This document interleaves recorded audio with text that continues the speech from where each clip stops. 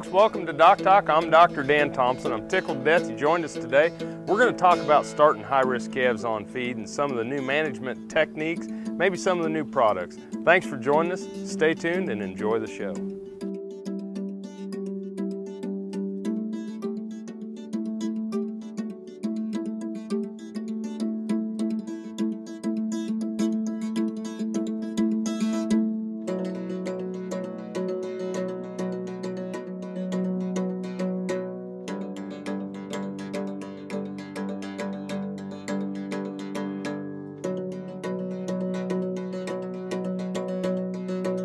Closed captioning brought to you by Kansas Soybean Commission. The Soybean Checkoff Progress, powered by Kansas farmers. DocTalk brought to you by Brown Chevrolet Buick. In Wamego, just a short drive down the yellow brick road. Hi there folks, Dr. Dan from DocTalk. I'm at Kansas State University's College of Veterinary Medicine and I'm the director of the Beef Cattle Institute at Kansas State. And I'm lucky enough to get to host this show and spend some time with you. And today we're going to talk about something that occurs every year in the beef industry, and that's managing high-risk cattle coming into, whether it's a grow yard, a stocker operation, or going into a cattle feedlot. High-risk cattle are cattle that, in my opinion, are mismanaged from the cow herd. These are cattle that are weaned on the truck. They don't know what a bunk is. They don't know what a water tank is. They haven't been vaccinated. They're not dehorned. They're not castrated. They're not prepared for the transition from the cow-calf operation to the feedlot. And there are two things that make an animal sick. One, an overwhelming dose of a pathogen like IBR virus or BVD or a bacterial like Mannheimia hemolytica. Or we have a suppressed immune system from stress. Whether it's not being prepared and winding up at the feed yard where you're at a place where you don't know where the food's going to come from, or we're going to castrate those calves, all of these things will increase the amount of stress that these calves will face when they come into the facility. So the first thing I think about is when we unload these cattle into a feed yard, I'm looking at that receiving pen. And the receiving pen is the place where we're going to keep those cattle from the point in time that they're unloaded until the point in which we process them. And that facility needs to have some place for cattle comfort. We need to make sure that if it's hot out, we have shade. If it's cold and wet and damp, we need to have some mud control and need to make sure that these animals, because the first thing that calves, high-risk calves coming off a truck from long haul want to do is they want to lay down and they want to rest.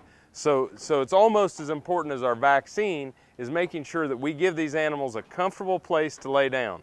In the bunk, I want to fluff up hay. I'm going to take hay, I'm going to fluff it up in the bunk. It's something the calves recognize as food, they see it, and they can identify it. The other thing I want to make sure of is water tank. And a lot of times when we think about water tanks in receiving areas, we don't think about necessarily, we think about the amount of space we have. And if you don't have enough space from an automatic water tank and it's hot out, we need to roll a silver tank or something with some increased linear water tank space into that pen so that those calves can get around there and get a drink. The other thing is making sure calves can identify where the water is. Calves use the three senses to find water: sight, smell, and hearing.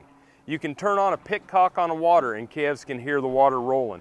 You can pop the plug, and sometimes I'll clean out the water tank and form a little bit of a water bog in front of that water tank so that calves recognize that that's water. And the other one is when the pitcock's rolling or the mud's formed, they can smell that water as well. We're going to take a break and we're going to go to commercial. When we come back, we're going to talk about moving those cattle from the receiving area into the processing area.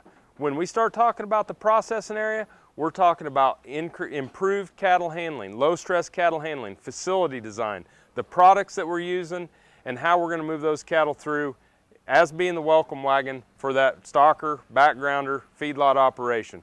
Thanks for watching DocTalk. We'll be back right after these messages. This hog is head over hoof for meal made from U.S. soybeans. Now, one hog isn't that impressive, but suppose we add another, and another, and another. Before long, you've got billions of hungry customers around the world all clamoring for the same thing: our soybeans. Learn more about the billion-dollar appetite of animal agriculture at BeyondTheElevator.com. Brought to you by America's soybean farmers and their checkoff. Turn to a Central National Bank Ag Professional. You'll be in good company. They'll help you track expense lines, manage variable input costs, assess ground agreements, pick a crop protection plan. These times demand ag professionals. Central National Bank. You could profit from what they know.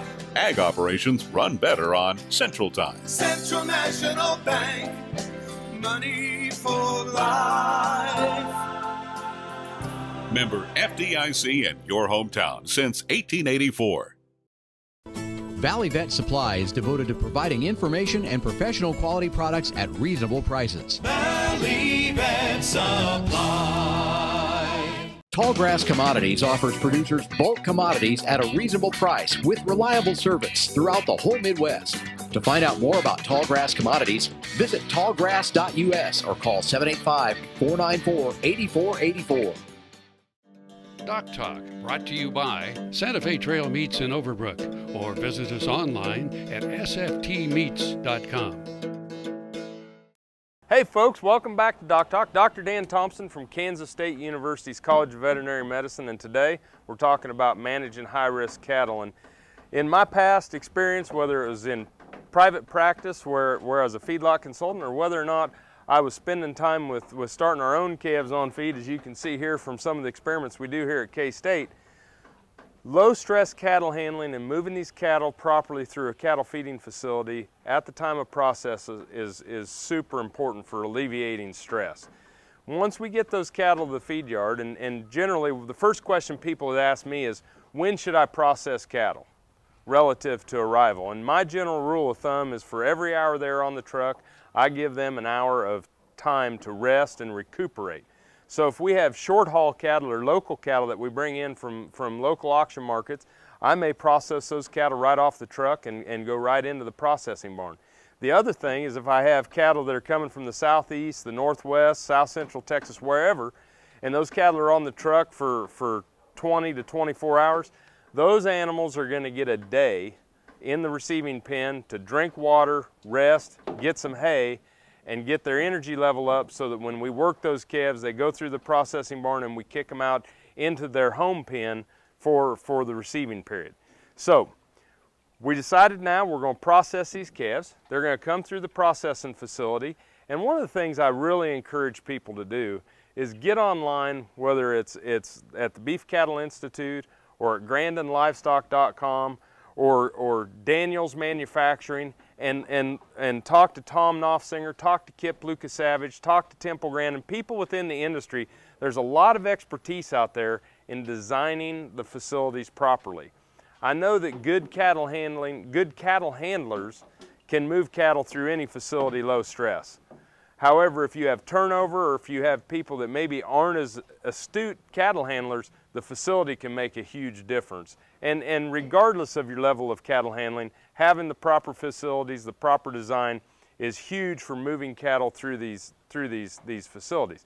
Some of the ways that you can tell whether or not you have good low stress cattle handling or not is look at how the cattle exit the chute. If they're exiting the chute, more than 25% of them with their tails up running because somebody did something bad to me back there or something back there spooked me, I'm getting out of here. That can be some way of understanding objectively about your cattle handling. You should not be using a hot shot on cattle more than 10% of the time as set forth by the beef quality assurance practices. So these are some things that you can measure on your own, and just looking and seeing how cattle are flowing through the facility is really, really important. We're going to shift gears from cattle handling to what products we're going to use at the processing barn, and what we've done with some of our survey work here at Kansas State when we've interviewed some of the practitioners that are handling these high-risk calves on a day-to-day basis. And that gets back to some of that management. It gets back to some of the things that we've talked about as far as new technology, new vaccines, new drugs. Stay tuned. We really appreciate you watching DocTalk, and it's going to be more right after the break. Valley Vet Supply is devoted to providing information and professional quality products at reasonable prices. Valley Vet Supply. Hey folks, it's Dr. Dan from DocTalk and Ag AM in Kansas, and that's my farming. Be sure to stop in and join us at the Kansas State Fair. We're going to be down there, we're going to be walking around, we're going to be in the birthing center. Join us, come say hi, we can't wait to see you. Buying a car shouldn't be this hard. And at Brown Chevrolet Buick in Wamego, it isn't. It's actually awesome. Whether you want a new or used car or truck, Toby's team can make the deal. Even if you want to custom order a new car or truck, Toby's team can make the deal. See Toby's team at Brown Chevrolet Buick in Wamego. We're awesome. This Meet the Veterinarian is brought to you by Merck Animal Health, the science of healthier animals. Dr. Doug Ford is the owner of Beaver Creek Veterinary Clinic, located in Brush, Colorado. He is also a partner in Production Animal Consultation, a science-driven, people-focused group of advisors serving animal protein producers worldwide. Doug and his wife Jan are the proud parents of 5 adult children, and as a family, they are passionate stewards of their ranches and livestock. Tallgrass Commodities offers producers bulk commodities at a reasonable price with reliable service throughout the whole Midwest. To find out more about Tallgrass Commodities, visit tallgrass.us or call 785-494-8484. The BQA Tip of the Day, sponsored by Beringer Engelheim Vetmedica Inc. Today we're going to talk about taking care of your syringe and cleaning it after you get done. First thing you want to do is take the syringe and clean the outside with warm soapy water, get all the manure and different things off of the syringe. Then you're going to take the syringe apart to clean the inside. On the inside of the syringe, never use soap. Only use warm water to rinse that inside of the syringe out. We're going to let the syringe dry, and after it dries, we want to put it in a dust-free environment. One of the best places, put it in a Ziploc bag and then put it in your freezer. But before you use the syringe for the next time, make sure that you allow that syringe to warm up to room temperature. That's today's BQA Tip of the Day.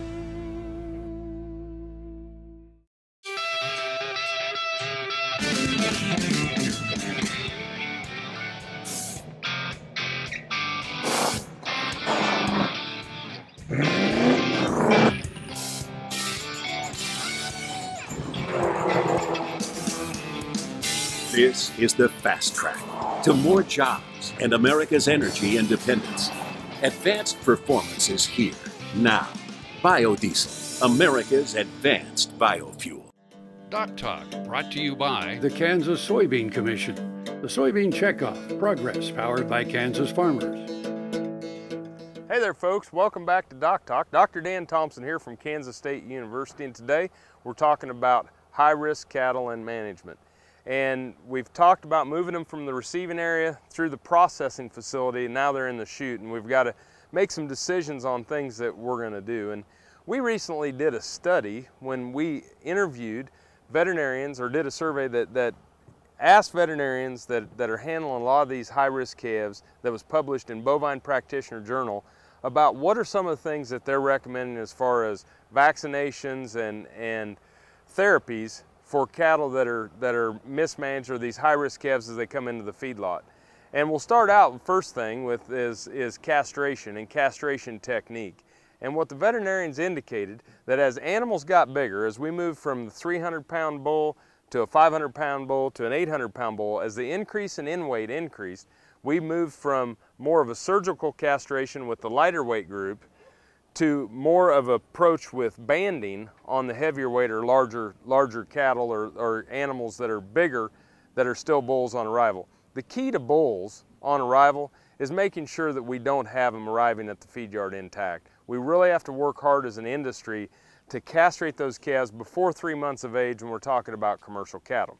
As far as vaccinations and recommendations, nearly 100% of the people surveyed recommend a modified live IBR, infectious bovine rhinotracheitis, and BVD vaccinations. So type 1 and type 2 BVD. So the first thing on the checklist is a modified live IBR, BVD type 1 and type 2 vaccination. 67% of the people in the survey are recommending a BRSV and PI3. And if anybody that's given these types of modified live vaccines, you know that all 5 antigens come in a 5-way modified live product. So my recommendation, we got to get that 5-way modified live product into these high-risk calves at the time of processing. The next one is the use of a Pasteurella or a Hemolytica, Mannheimia hemolytica. It's hard for me to change the terminology from Pasteurella to Mannheimia, but it's 10 or 12 years now, so I ought to get over it. But Using a Mannheimia vaccine is recommended by 75% of the consulting veterinarians that we surveyed. So that's another vaccine or antigen that we want to use at the point in time of processing. No other vaccines besides Clostridium or blackleg, 7-way blackleg, are really recommended. And the recommendation on the blackleg vaccines is that if you know that cattle have had one on arrival, they probably don't need one. If you know that they've had one prior to arrival, they probably don't need one on arrival. But if I know that they haven't got one, or I don't know the history on those calves, you want to make sure that you get a 7-way clostridial vaccine. Now, if you ban bulls, you need to make sure that the tetanus antigen is in there, so you make sure that you have the Clostridium tetanus in the blackleg vaccine, so it's an 8-way clostridial. Really important on the vaccinations. Nobody's really recommending that we use the lepto vaccines. There was 0% response on the Moraxella bovis vaccines for pink eye, and there was 0 response or 0 veterinarians indicating that they were using the Mycoplasma bovis vaccines at the feed yard level, and those are all things that we're asked about on a consistent basis. 5-way modified live viral, Mannheimia, and the blackleg or 7-way clostridial vaccine really covers our vaccines on these high-risk calves coming into the feed yard. We're going to take a break, and when we come back, we're going to wrap up and talk just a little bit more about what we're going to do at the processing of these high-risk calves. You're watching DocTalk, and we're really glad that you joined us. American innovation is being driven in places you might not expect by people like Brent Hayek, an Oklahoma family farmer, who recently set a world land speed record in a Ford Super Duty pickup truck powered by renewable B20 biodiesel. Advanced performance is here, now, putting America on the fast track to more jobs and energy independence. Biodiesel, America's advanced biofuel. Valley Vet Supply is devoted to providing information and professional quality products at reasonable prices. Valley Vet Supply. This tip brought to you by Baytril 100 Enrofloxacin Injectable, now approved for use in controlling BRD in high-risk cattle. Baytril 100, right the first time, whether it's controlling BRD in high-risk cattle or treating BRD. Hi there, it's Dr. Dan with your On the Farm tip, and today we're going to talk about downed animals, specifically beef cows. When we have downed animals, we can't move those animals by dragging them or lifting them with chains. What we have to work with is we have to pick those animals up to move them to a different location. You're going to want to use a sled, a lowboy, the bucket of a loader, something like that to move those animals. Once you've moved them, you need to make sure that you provide shelter, nutrition, and water for these animals. As they continue to respond and rise, those animals will go back into production. If they don't, make sure that you consult with your local veterinarian and make sure this animal gets the best possible care. You're watching Dr. Thomson here on DocTalk on your On the Farm tip, and we'll see you down the road. Tar Waters has what you need for all seasons for around the farm and home. Working, hunting, growing, feeding, snow removal, even fun for the kids, and a service department with experienced techs to help keep your equipment in top running condition. Tar Waters has a huge selection and the best prices. Tar Water Farm and Home, family owned and operated since 1978. They have what you need. Hey folks, it's Dr. Dan from DocTalk and Ag AM in Kansas, and that's my farm. Be sure to stop in and join us at the Kansas State Fair. We're going to be down there, we're going to be walking around, we're going to be in the birthing center. Join us, come say hi, we can't wait to see you.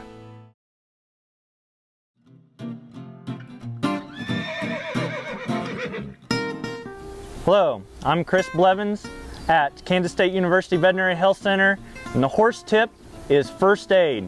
What should you have for your horse, especially when you're going out on different rides?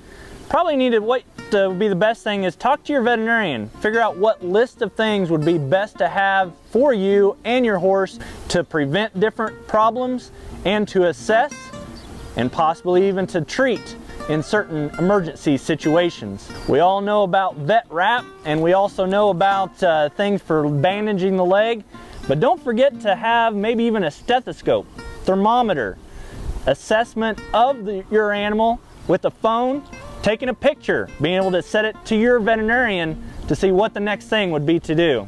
So with first aid, talk to your veterinarian and get what you need. Hello friends, I'm Ernie Rodina. And I'm Dawn Dawson with the Better Horses Radio Show. For over 9 years, we've been bringing the Better Horses Radio Show to markets all across the Midwest. We talk about God, lots about horses. We talk about cows, we talk about horse health, we talk to top trainers, and we even talk about Roy Rogers. We're having a blast with Better Horses Radio Show and would love to take it to a market near you. So visit our website at betterhorsesradio.com and let us or your local radio station know you'd like to hear it in your area. The Better Horses Radio Show is unbelievable. Soil is the life of a farm, and for 25 years, SureCrop Liquid Crop Nutrition has helped growers produce abundant quality crops while preserving and improving the soils they steward. SureCrop offers complete soil and plant analysis with cropping recommendations, delivery direct to your on-farm storage, and quality crop nutrition custom blended for your field. Choose SureCrop for the assurance of excellence for your soil. Call today or visit their website for more information. DocTalk, brought to you by the Kansas Association of Wheat Growers and the Kansas Wheat Commission. Together, we are Kansas Wheat.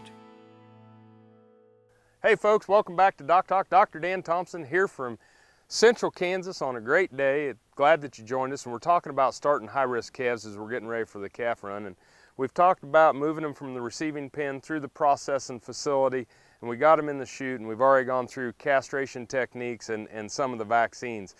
People will ask me, which vaccine do you choose? And I say, pick a modified live vaccine. I really don't have a big preference. And that leads me right into our next topic is metaphylaxis. And what is metaphylaxis? Metaphylaxis, or control of bovine respiratory disease, is when we use an antibiotic on arrival and we mass treat the group of calves, and we don't know, and for the most part why we call it metaphylaxis instead of prophylaxis, is we have cattle of all different spectrums of the disease process going on. We may have some calves that are subclinically ill with bovine respiratory disease, some that are just starting to get infected, and some that are sick. And so we don't have cattle all prior to being sick or prior to being infected. We have them at different levels of the disease process.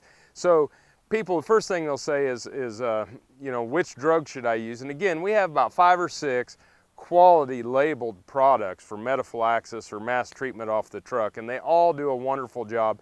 You really need to work with your local practitioner to pick out that drug and pick the one that's best for you in your area. But I don't have a preference as far as which one I'm going to utilize. The other thing is that people are going to say, what about the timing of the metaphylaxis? Should I give it right at the time of processing, or should I wait 2 or 3 weeks when I have that massive outbreak? And I'll be honest with you, the research dictates that you're just as well to give those cattle the metaphylaxis right at the time of processing as you are if you would wait 1 or 2 weeks and run those calves through the chute again. You decrease the amount of stress, the antibiotics on board, and you're going to be doing just as good a job from published research. So vaccinations, metaphylaxis, we want to make sure that we deworm these animals or use an insecticide to get rid of internal and external parasites, whether it's a pour-on or an injectable product.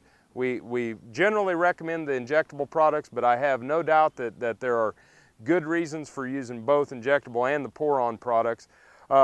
Castration, dehorning. If you're going to dehorn a calf at the time of arrival, we really recommend that you tip that animal instead of completely removing the horns. I think there's a myth going on out there in the country that we have to have these horns knocked down to 6 inches or the length of the ear. Really, when you talk with the packers and things to that nature, just tipping those horns, not worrying about, we can't have these horns that are 2 foot or these Corrientes or these longhorn steers being able to go through the facilities. But if you're going to dehorn, you're going to make sure that we just tip the insensitive part of the horn after they've arrived. So I really appreciate you joining me today. We didn't get through all the topics. There's still more to discuss, and we'll continue to do that on DocTalk and other episodes. Be sure to work with your local practitioner, and if you want to know more about DocTalk or see some of our archived episodes, go to www.doctalktv.com. I'm Dr. Dan Thomson from Kansas State University. I'm sure glad that you joined us. I'll see you down the road.